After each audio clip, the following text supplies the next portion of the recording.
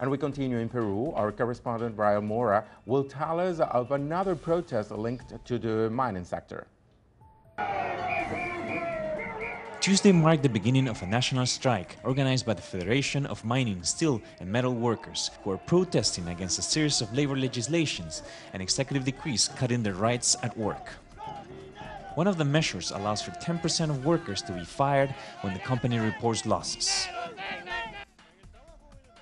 At work, they are starting to fire the workers, saying that the company is losing money. They're saying that they don't have earnings, and they are harassing people with threats of firing them. That is why we are here fighting. Other issues cited by the striking workers are a law that facilitates subcontracting of workers instead of hiring them as full-time payroll workers, and legislation that allows companies to pay 20% of their salaries as bonuses, avoiding in that manner to pay for benefits.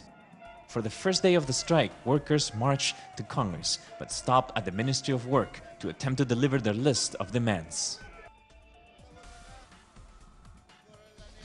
We are here because of the negative answer from the government to attend to the workers' complaints. We presented a claim a year ago, but we have not been received by the government. So the workers have lost trust in the Minister of Work and the government because they are not paying attention to us.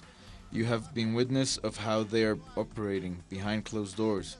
We have come to leave a document, but the Minister of Work is hiding. The strike does not have an ending day scheduled. Organizers say they will stop protesting when the government concedes to their demands. Not all workers from those sectors have joined the strike, but their overall impact might be significant since 65% of the Peruvian economy is dependent on primary exports such as copper, zinc, silver and gold. Rafael Mora, Telesur, Lima.